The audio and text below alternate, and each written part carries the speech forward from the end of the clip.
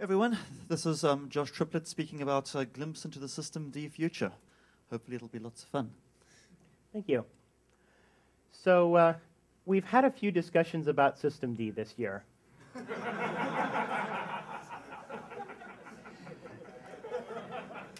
And thank you. I'm glad we can get this started on a fun note. So we did actually manage to, shockingly, make some decisions this year. It's very uncharacteristic of us. But in particular, the biggest decisions we managed to make this year, the biggest discussion topics, were what the default init needs to be. So what does sbin init point to, or what does etc init.d get interpreted by or replaced with? We talked a lot about whether you're allowed to use systemd-specific functionality or whether you have to be generic to all inits. And we also talked about whether packages should support other inits apart from whatever was chosen as the default. And we did end up with the decisions for all three of these. The answers turned out to be systemd, yes, and that seems like a pretty reasonable set of answers. The first three means a foregone conclusion, but it was nice to see. And the remaining two are pretty much the result we get most times when we make a decision in Debian. Sure, you can use all of them, but you want to support something that the package maintainer isn't going out of their way to support. So we have talked a lot about those items. In particular, we've talked a lot about systemd, the replacement for etc initd, and systemd, the harbinger of the apocalypse. And we've also talked a lot about systemd lognd and systemd shim and how we can usefully support desktops on platforms that don't have systemd. But in all this vigorous discussion about systemd, we've not necessarily talked a lot about the technology of systemd itself very much. We've talked about the pieces that touch on defaults and interpretation of etc initd and lognd and the various services, but that's really the tip of the iceberg of what systemd has. So key things we haven't talked about are Debian policy for systemd, which is actually currently in progress, being developed, and hopefully will get written and published in the near future. Other systemd components apart from the one or two that have really made all of the major discussions and flame wars, and how we can try to get systemd as well integrated into Debian as possible, and vice versa. How do we not just work, but fit together very well? So part of the goal of this is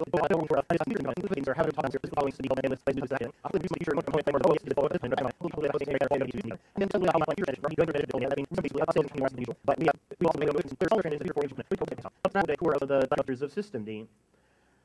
One of the big goals that systemd has been pushing for is a lot of common infrastructure across many different environments. So this isn't just about common across distributions, this is also about common infrastructure across desktop environments. As much discussion as we've had about GNOME and systemd and the interactions thereof, one of the big goals is actually to pull a lot of logic out of GNOME and out of other desktops and try to put system logic in a system daemon where it belongs. So that means that we have one common implementation instead of here's how it works in GNOME or KDE or XFCE or IceWM, or here's how it doesn't in many cases, in the case of minimal environments.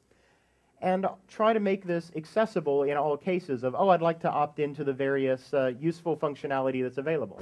So this includes session management, which has been widely discussed in the form of lognd, but also includes things like power management, so suspend resume functionality. That was previously very specific to particular desktop environments. Let me go invoke suspend, which will either do desktop-specific things to clean up before suspending and resume, or do various miscellaneous things before you suspend.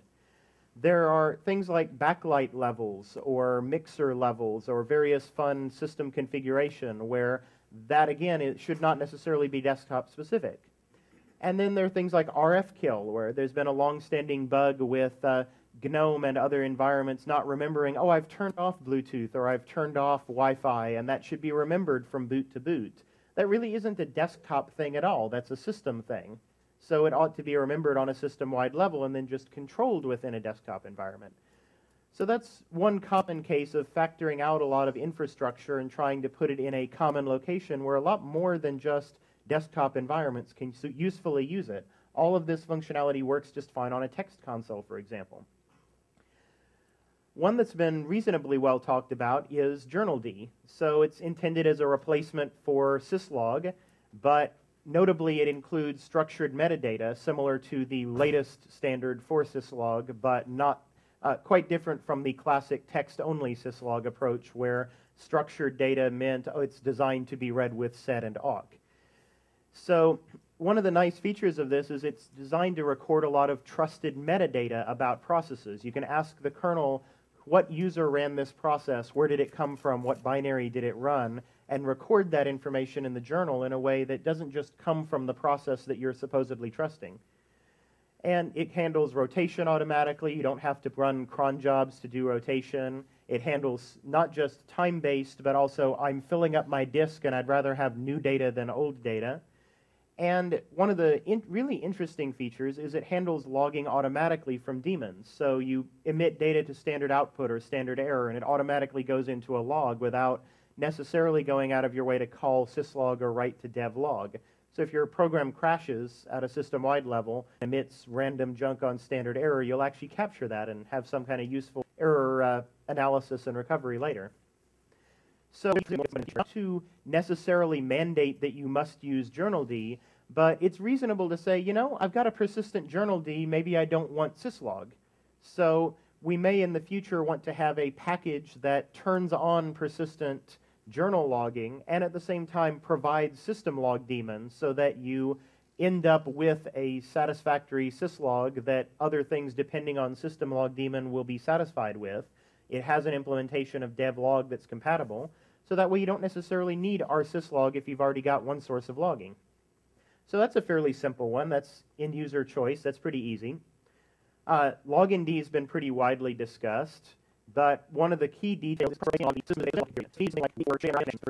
actually show up as busy or idle or disconnected instead of apparently there until you try to send a message. Then this will nicely clean that up. And it doesn't have to put in GNOME-specific, here's how you inhibit suspend, or here's how you inhibit idle. It can ask systemd to handle inhibition across any number of desktops.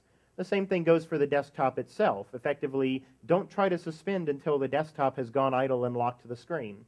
So you don't have a race condition of you can wake up and see screen contents.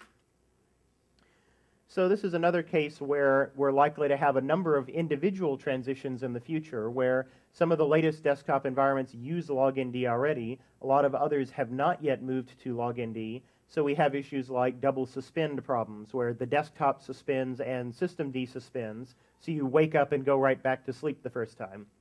So it's something we're going to want to fix in desktop environments to, if not rely on lognd, at least be aware of lognd and say, okay, if it's around, then I'll delegate suspend resume to that and just handle taking an inhibitor lock or delay to get some work done before suspending. One that I don't think that has seen any discussion at all is what the initramfs should look like in light of systemd. We've talked a little bit about, oh, initramfs should mount user and a couple details like that, but one thing we could do is replace some of the existing somewhat intricate shell scripts that we have now in the initramfs with a systemd-based event-driven init. So right now we can handle a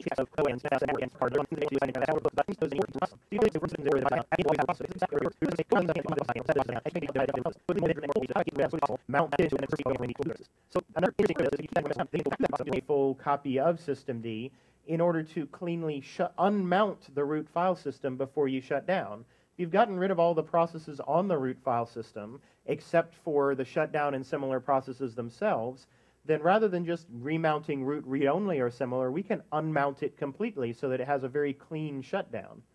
So that's a really appealing proposition, especially if you've ever seen incorrect shutdowns on your system and suddenly had to do an FSCK on the next boot. This makes that a lot safer. So this is one where we have, again, the option of a fairly gradual and slow transition. We could do one of two things. We could either start porting initramfs tools itself to use systemd, move some of the individual scripts to be service files, replace them incrementally. Question? Not so much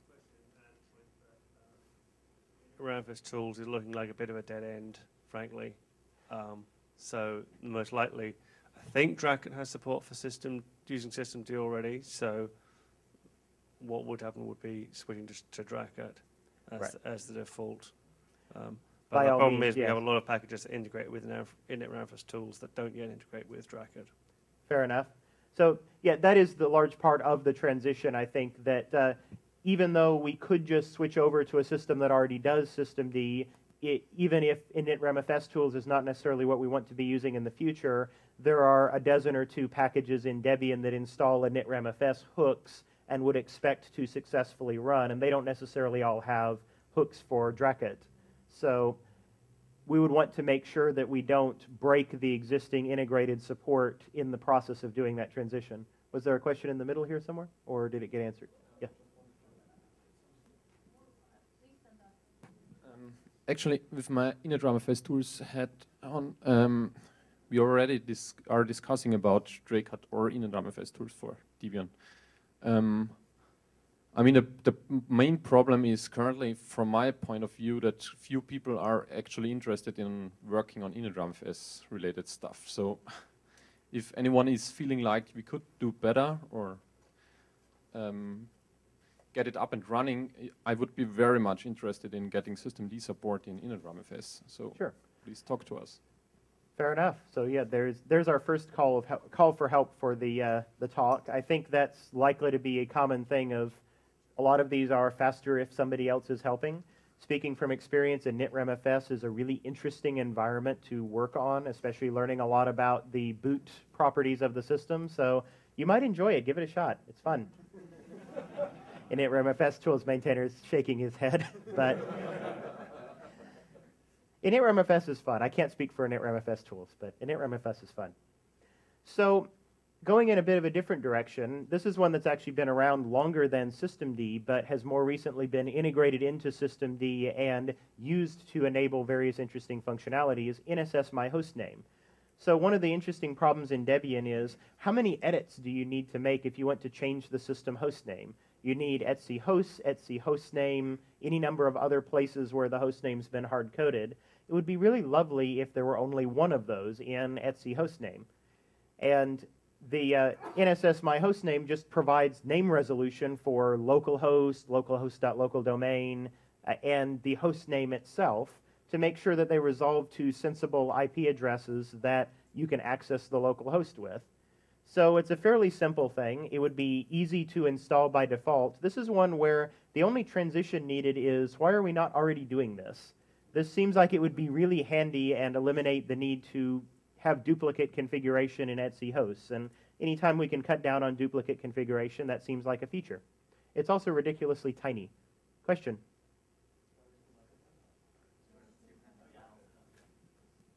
Does this help with the problem of something like postfix permitting mail to my hostname? Do you see what I mean? Postfix mail handling for your hostname. I don't know the details of that problem, so I'm not entirely sure. If the issue is that it can't successfully figure out that the host name is in fact local, then it may help, especially if it has problems when the network interface is down as opposed to up. That's the other nice feature of this, is that it will successfully resolve your host name even if all external interfaces and everything other than localhost are down. So you don't have to rely on your host name being in DNS or otherwise associated with some particular interface. Beyond that, I don't know the details of that particular problem, sorry. So this seems like a fairly, I hope, uncontroversial case where perhaps we could just get this into standard or better and start using it by default and eventually drop the default etc hosts in favor of this. So to go from hopefully relatively uncontroversial to the other end of the spectrum, systemd networkd. Long, long ago in a flame war far, far away, we talked about Network Manager. So, yes. One interesting thing is that Network Manager got a lot of fairly legitimate flack for being a kind of desktop-only tool of, oh, I can bring up network interfaces beautifully if you have an Ethernet interface or a cell phone interface or a Wi-Fi interface, but if you have a a bridge or a bonding interface or a VLAN or really anything non-trivially complicated, Network Manager was not the tool for the job. And there was always discussion of, oh, we'll get around to that at some point in the future. But in fairness, it did the job it was intended to do, which is I want to plug in my wireless or wired interface and have things more or less just work on a laptop. And it kind of did that. Network-D went a completely different direction. That is not its initial target. It's trying to handle servers, virtual machines, and similar configurations. So it does handle bridging, bonding, containers, tunnels, VLANs, all of those types of things very well, actually. It's working on support for wireless configuration. There's a plan for an IWD to handle wireless networking and integrate that with Network-D. But one of the big goals here was Network Manager always spawned off other tools. So it would run DHClient in order to get DHCP. It would run DNSMask in order to run a DHCP server and get a network. Question? And the horrifying thing about DHClient is it puts, because it uses raw sockets, it puts your network interface in promiscuous mode all the time. I agree with you completely, other than that you said the horrifying thing about DHClient. Oh, well, yeah. But yes, exactly. So DHClient is, it gets the job done more or less, but it's difficult to fork and exec a tool and monitor its progress when you're trying to interactively work with it and find out status of the interface, see when it goes down, deal with all those types of information. You get very little feedback, and Network Manager does have a tendency to have failure modes where it just, oh look, the interface went down. It's especially infuriating when the log says network interface brought down by user choice. No, it did not. I'm the user and I did not choose that. So one of the nice things about Network-D is it has a built-in DHCP client and server as a library rather than as a separate tool. And one very lovely side effect of this is that they put in all of the support that other platforms have had for a while, that you shouldn't take seconds to bring up an interface, you should take milliseconds to bring up an interface. And in fact, on virtual machines, it brings it up in fractions of a millisecond. On physical hardware, it brings it up in, I believe, tens of milliseconds. So that's certainly appealing to bring up an interface that quickly. It means if you have a transient interface that is not overly reliable, you'll actually get useful connectivity in the moments when it's up, rather than, oh, I see some interface, let me try to run DHClient. Oh, it's gone now. So quite handy. And I would expect in the next year to 2 or 3 years to see most higher level networking tools like Network Manager, Conman, and other similar utilities becoming fairly thin front ends on top of something like Network-D and IWD and similar tools. So IWD, for example, is likely to work on WPA supplicant, and rather than going and spawning off a daemon, again, it will have built-in support. So those types of things. Let's build this in, let's make it reliable. So another interesting and fairly obscure one, actually, is managing virtual machines. There is a machine-D and a related NSS to resolve the host names of those. This way, if you want to spawn off a container, then you have something tracking, I have these 3 containers, they have these host names, they have these IP addresses, here's how I route packets to them. So if you want to containerize a set of services on your system and say, here's this container, machine-D, and then a related tool, machine control, will manage those for you. And the nice thing is they will be brought down when you bring down the system. You can set it up so that they're brought up with the system, and their host names will always be nicely resolved, again, without needing a local DNS server. So this is quite handy. One that just went in the version of Systemd that was released yesterday or today, I believe, was Systemd ResolveD, which is actually a local caching DNS resolver that fits with Network-D. So again, you're bringing up network interfaces. You want DNS to more or less magically work, whether you have a VPN or a VLAN or similar.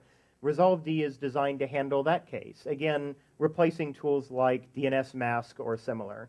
And there is an associated NSS module for this as well. So the idea here would be this, rather than being associated with one particular interface, this would be running all the time across several interfaces, notice as they come and go, and deal with, oh wait, I can't really resolve that name the same way anymore because it was cached on this interface. So if you've ever run a DNS cache and had the problem that, well, wait, I've got an entry in my cache for when I was on this network, but now I'm on that network, hello, captive portals, then this solves that problem quite nicely. So, and as an added bonus, it handles link local connectivity as well. Hook up a network cable between two systems. You don't need Avahi. You don't need any form of DHCP server. You just get connectivity. So that's handy. So one thing that I think everybody's heard to death from systemd is, oh, socket activation is, the wave of the future, and everything should be using this. So this is definitely one that had no shortage of discussion and hype. But I think one thing that gets missed in a lot of that discussion is what exactly it's there for.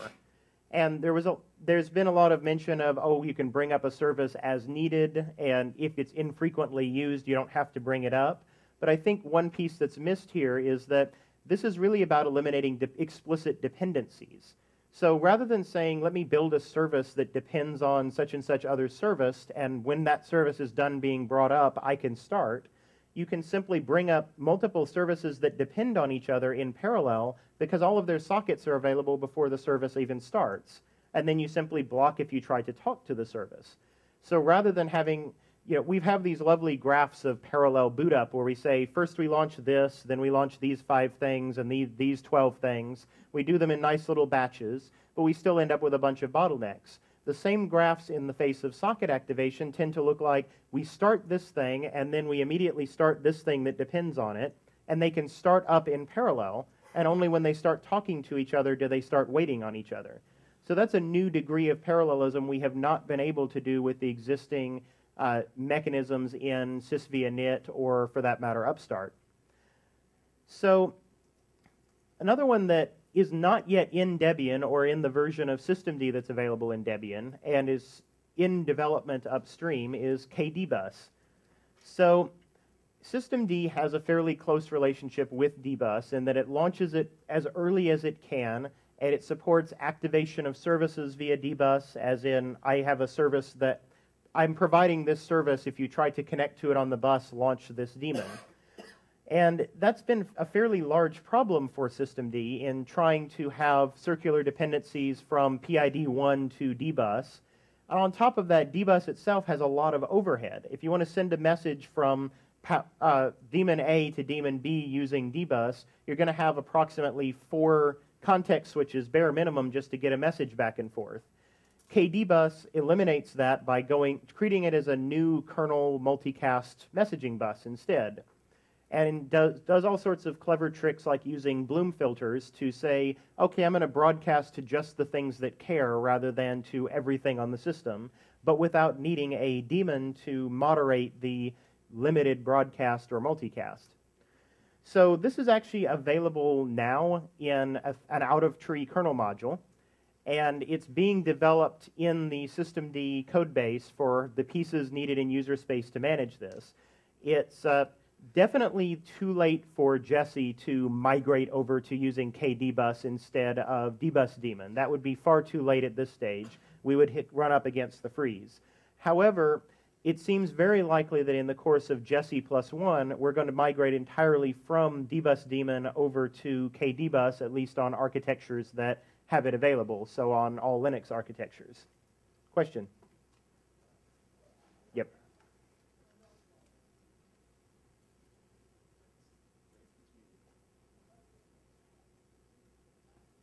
Thanks. So in this case, so a lot of packages may use test suites, which use private dbus instances, private system buses, or private session buses for test suites. So it doesn't interfere with the system when you're actually trying to send messages between processes in a test suite. And how would that work in this case? So KDBus is not this is not like, for example, the control groups case in systemd where there is one and only system instance of this. Systemd runs the system dbus, and a systemd user session would run moderate the user dbus, but you can, with a KDBus available in the kernel, create a new bus master for a new bus, and then other people can talk on that bus. You do not, in fact, even need, I believe you can do that without root privileges, or at least you can set the permissions on KDBus so that that's possible.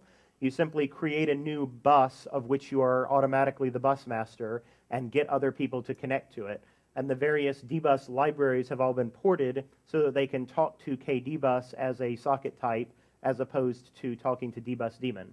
So there should not be any missing functionality there. If there is, that is a key use case that you can run a private bus.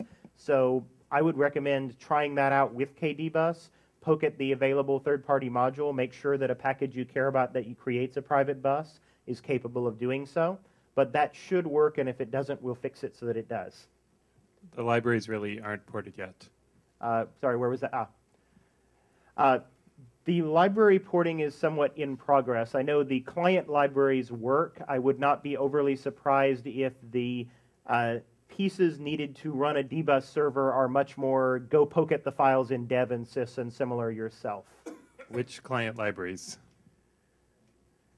There are out-of-tree patches for dbus, and then there are in-tree patches for the libsystemd dbus that is supposed to be more or less compatible.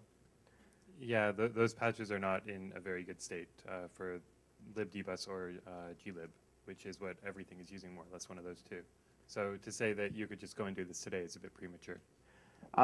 I do know this is currently out of tree, and this is one of the main blockers for getting it in tree, is making sure all the various implementations are stable. I had the impression the glib bits are further along, though I was aware the libdbus bits were not. Okay, we should talk more about that. I'd be interested to know what it would take to get that in shape. But again, one of many reasons why I would not suggest we try to do any of this for Jessie rather than Jessie +1. I think by the time Jessie +1 rolls around, we will have this all sorted out. Question? You may have just answered my question. What are the prospects for KDbus in mainline Linux? So 2 blockers for KDbus. One was memfd, which just went into 3.17. That lets you create a temporary in-memory chunk of data that is moderated by a file descriptor that can then be locked so it can't be extended any further and then shipped off over a Unix socket. So that makes it fairly easy to ship data efficiently across the KDbus in large quantities.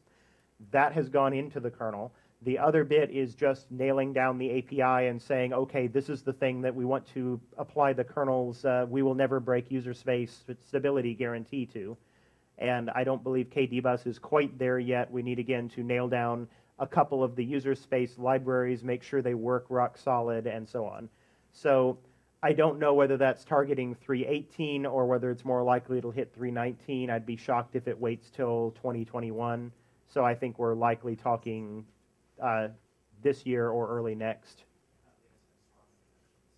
Not last. The statement was, I thought Linus had strong objections.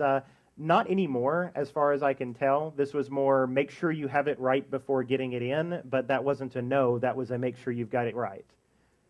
There were no, last I've seen, philosophical or religious objections to KDbus, just technical ones.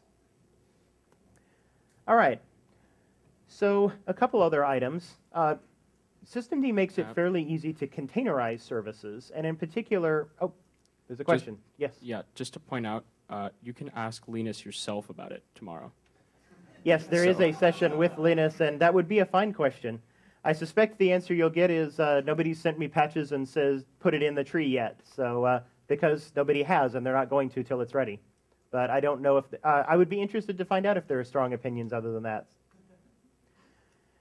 So one interesting bit is people frequently talk about, oh, systemd is Linux specific and it's only ever going to run on Linux. Well, one of the big reasons for that is we have a lot of really interesting features in Linux for locking down services, for compartmentalizing services, for reducing privilege as much as possible. And systemd goes out of its way to expose all of those features that make sense. So if you want to apply a seccomp filter that says you can only make these syscalls, if you want to apply to reduce the set of capabilities you have, or say that you don't have these file systems accessible, or these file systems are mounted read-only, or you have a private temp directory, or that your entire process runs in a separate network namespace that is limited to only localhost because, hey, you have no need for network access. A lot of those types of things can be put into a systemd service file or other types of unit files. There's a common systemd.exec set of directives for how do I run a service. It applies to just about anything systemd is capable of spawning off. So this makes it really easy if you want to wrap a service in a container. And one of the things I'm hoping that we see very incrementally over time in Debian is to lock down more services by default. We want security to be our default, and if we have a service that doesn't need certain privileges, it shouldn't have them by default. So the more we could put things in empty change roots with no permissions and the only thing they can do is listen on the network, or vice versa, they can't listen to the network, then those would be really good defaults for us to have. And I think as we migrate to service files from init.d files, we want to take a look at some of those directives and say, okay, let's not just do the minimal port of init.d, let's start adding more of those lockdown features. This is likely to be a notable feature of the new systemd policy in Debian policy, are a list of particular directives that you should look out for of, should you lock down the network, should you lock down temp, that kind of thing. And the answer is usually yes if you can. One that I don't think has gotten any press at all, really, is systemd timer units. So systemd has effectively the functionality of cron and more recently anacron to make sure that you can run services on a regular basis. And an interesting feature of this, as opposed to cron itself, is that it's well integrated with systemd's logging, service launching capabilities, and various other pieces like that. So if you want to say this service is run at system startup time or on this timer, then that's really easy to do with systemd, whereas with cron, you would need to install a common script run from etc initd and from a cron tab. The other really nice feature of this is if you've ever looked at how anacron works, and anacron is something we actually install by default on laptops, I believe. And if you have anacron installed, then you have a cron job running daily and weekly and monthly that will go check and see if you have any cron jobs that need running on an anacron style basis, and go run them. And even if there is no work to do, you'll get processes spawning off on a regular basis just to see if there's work to do. So this is a case where systemd can more easily say, okay, one of the 47 things I'm throwing into a big poll loop is the timer, so go read a timer FD and see if I need to spawn off some timer unit. So this is nice from the perspective of let's wake up as little as possible, let's improve performance and power management.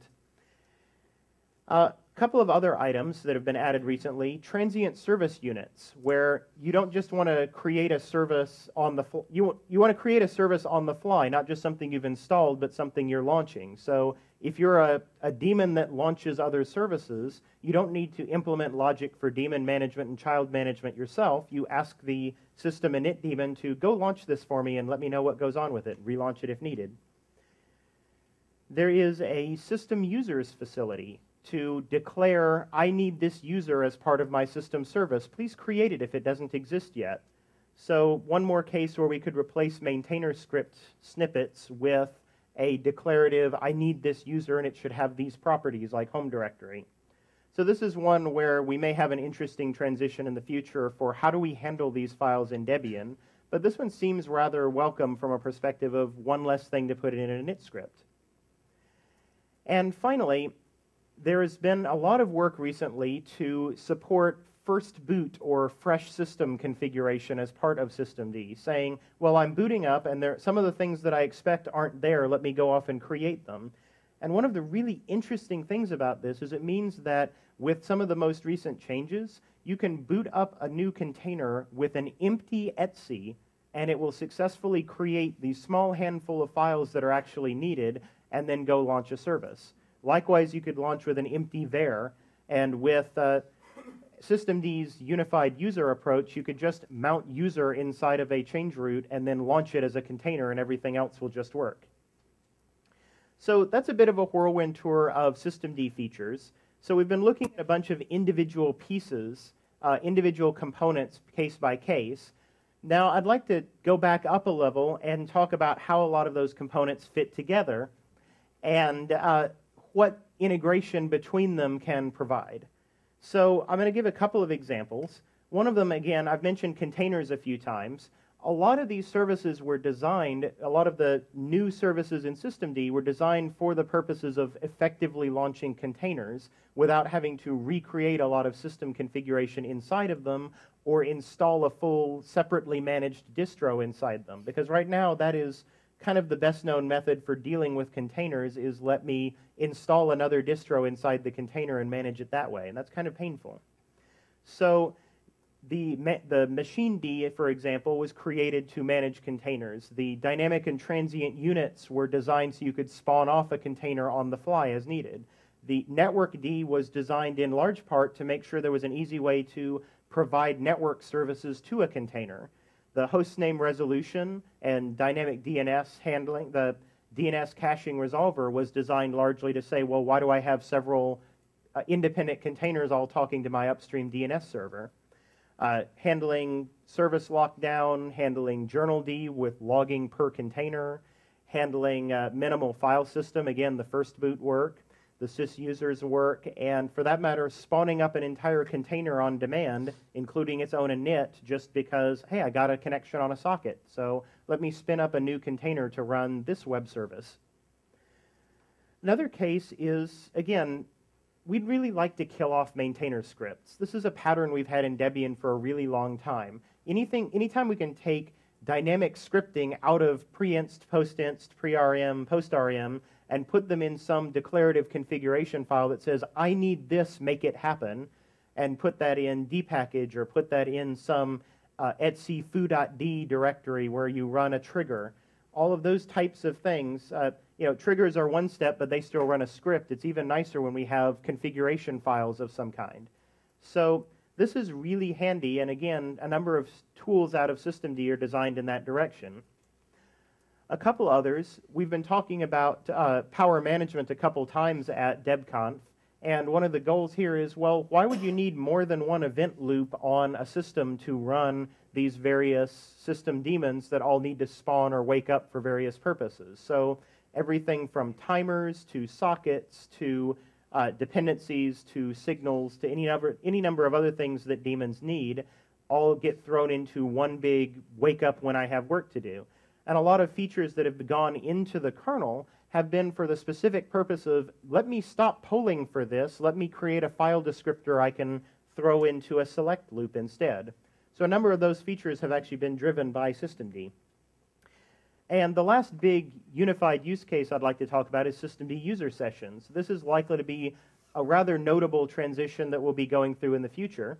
So we want to handle all of these various graphical session startups. There are tools like Start KDE or GNOME Session or various other tools for other graphical environments, and they're designed to spawn off a bunch of processes and handle them in order and handle dependencies and that kind of thing. That sounds a lot like what systemd is supposed to do, and that's exactly what systemd user sessions are for. Let's replace those with launching services out of a clean environment without necessarily handwriting it for each different environment, and handling respawning them if they fail, handling spawning new ones that get installed, handling the parallelism and the socket activation, and in general trying to bring up your desktop quicker and more reliably. So this also has the advantage that most of the graphical session scripts don't tend to get right, which is per user rather than per login services. So I don't need one foo agent per time I've logged into the system. I need one per user, one for me across the whole system. So one thing that has not been looked at actually by, as far as I can tell, anybody in the systemd or distro community is the idea of unifying user sessions a little bit. GNOME is talking about replacing GNOME Session with systemd. KDE will be replacing Start KDE with systemd. We have X11 xsession.d to launch an X session. So it would be really helpful if all of these are not just separate mechanisms built on top of systemd, but are instead one big user session that is configurable for what am I trying to launch, which then means you can, as a user, have your own services that integrate with the environment, and Debian can install system-wide services that integrate with the environment as well, things like auto starts. So this is one case where we may want to look at putting in a little bit more unification. So we've covered some of the high-level use cases that make it nice to do integration. Now I want to go full circle and say, well, a lot of the discussion about systemd was all about user choice, and I even came with prepared with the shirt. Systemd is about choice. And it turns out that while choosing between systemd and sysvinit is not necessarily the thing that systemd is designed to cater for, that helping you pick among components of other tools actually works really well with systemd. So it's really easy for a user or an administrator for the user or system sessions to override individual service units or socket units with their own, either individually or in large groups or little pieces of configuration. It's really easy to override and edit without having to go in and edit a very long shell script. It's also possible in systemd to provide and depend on various virtual units. So we've had discussions about GPG agent and SSH agent versus GNOME keyring. Which one do you want in your session? Well, it might depend on what environment you're in or what your user preference is.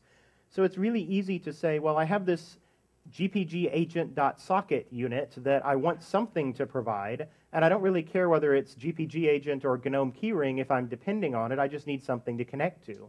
Whereas the services that provide that could choose what they want to provide. Was there a question? No. Okay. There's also the possibility of, similar to .d directories, if you have a particular target for system bring up, you can create a target.once directory and install service links in there. So it's easy to start up various units like that. It's easy to extend services with local configuration. So if the sysadmin wants to lock it down further than we ship in Debian or containerize it further, that's fairly easy to do without overriding Debian's existing configuration. It's pretty easy to mask services. And finally, because we're going to have systemd user sessions, then we'll be easily able to move services between, well, do I really need to launch that system-wide, or should I launch it on a per-user basis and shut it down when the user's gone? So a number of cases where systemd could potentially help us there. And with that, any further overall questions? Yes? You were talking about Network D. I wonder if you have any opinion on what's going to happen to IF up-down. Much the same thing that's likely to happen to sysvinit. It depends greatly on how much people deeply care about keeping it alive. The biggest issue with IF up-down is that it is not at all event-driven, does not handle dynamic configuration of any kind. Static is just more or less just fine with it, but it does not handle dynamic interfaces at all. So I'd really expect that unless somebody rewrites it from scratch, and even if someone does, I think Network D is more likely to win that particular one. One of the really nice things about if up-down is that it's extremely extensible. For example, packages like OpenVPN or VDE can install scripts into Etsy network if up d.d, and all of a sudden they've got first-class support in Etsy network interfaces for bringing up interfaces for VPNs or VDE and such. Is Network D ever going to match that functionality?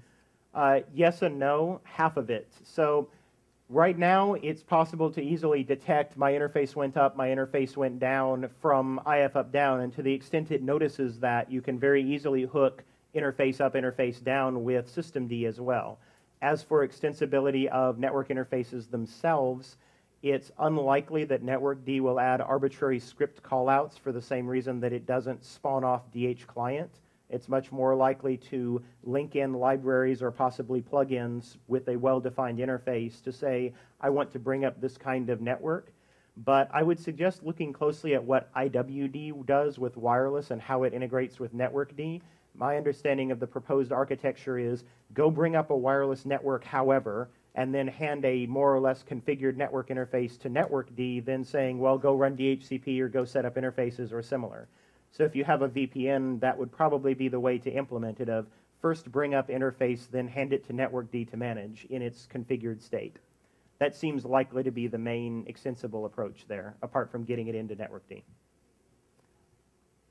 And I think that's all the questions that we have time for, but I am more than happy to have further discussions with people offline or via mailing lists or however else.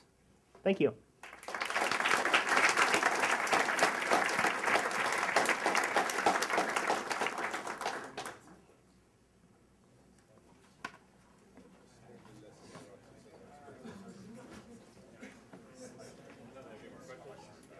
Yeah. And then when the second image came up, yes, you knew exactly where that was from, didn't you? Let me stop telling the room what I'm doing. Thank you.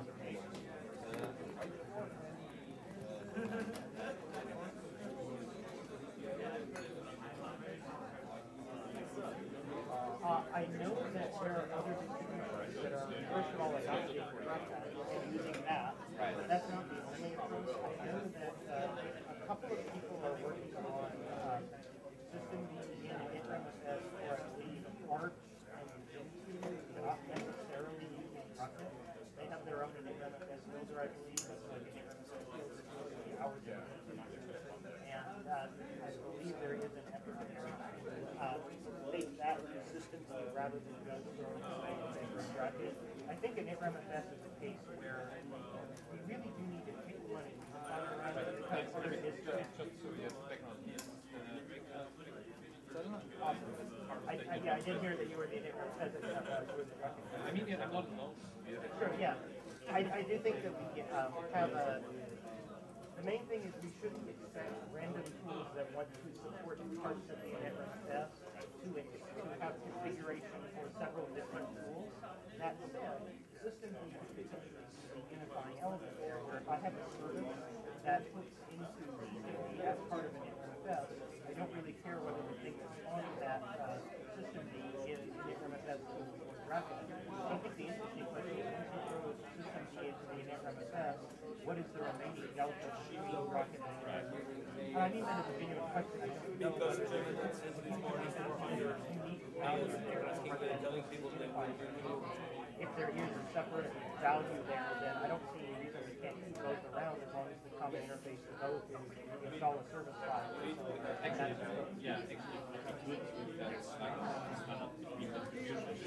Yes, absolutely. So the inventory, once you extend the InterMFS, is actually customized by the Yes, please. I'm entirely in favor, and I'd be happy to help facilitate any type of discussion there, or look at how the work is going and connect people with upstream. I'm sure you already know your upstream really well, so you're probably in a better position than I am to help with that, but I'm certainly happy to help with that conversation, especially with the system needs.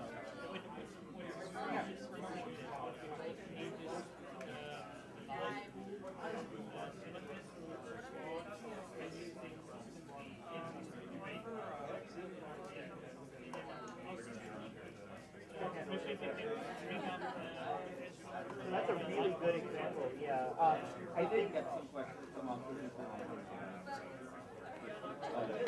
Yeah. But nice if somebody had submitted and say, yeah, it's very easy to write down the writing on it would be really hard for me.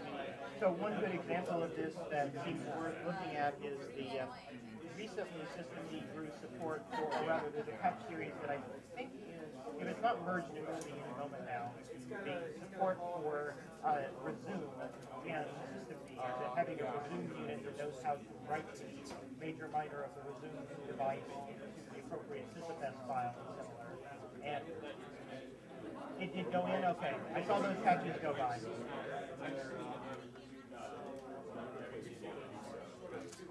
Okay, excellent. So yeah, that support is one case of how do we handle system startup and shutdown, and that's something you would ideally run from the NFS. NFS routes another case where you need a dot mount unit, and the NFS mount for / that then depends on various NFS services that then depend on network services, which is another good argument for having network be in NFS. Yeah, but I think currently, yes, we will not have the network be. It actually has system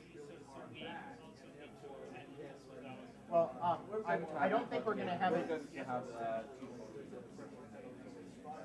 Yeah, absolutely. 214 is already an experimental, and while we might not necessarily have network be as one true network for everything in Jessie. I think we are likely to have it running and at least handling local hosting containers, so that when you run systems on containers, successfully use network lead to provide that container with networking. Now, whether we use it for anything else by default, or whether it's only used if the user, if the system then configures it, I don't know. Probably the latter. I think it'll take more than just Jessie. It'll take Jessie plus one to do a real transition from IF up down to network lead. We're not going to Yeah, no way. with my system D. No, I agree completely. It would be crazy to transition almost any of those things for Jessie. We want to provide them so that it's easy to use them. But transitioning away from that problem. Yeah, exactly.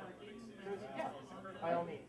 But if we have it installed, then it might be possible to experiment with using RFS. We won't be doing that for Jessie either, I'm sure.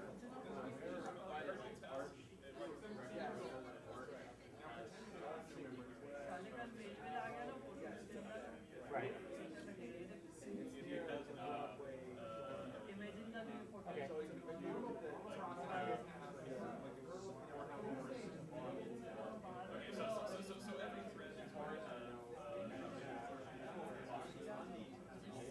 I did have the impression it was experimental.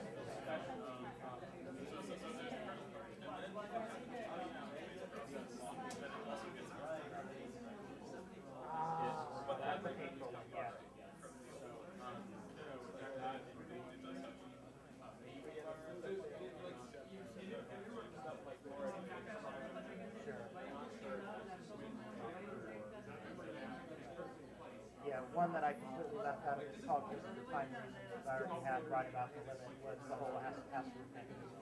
Yeah, getting that to work well with inside the with an appropriate prompting mechanism.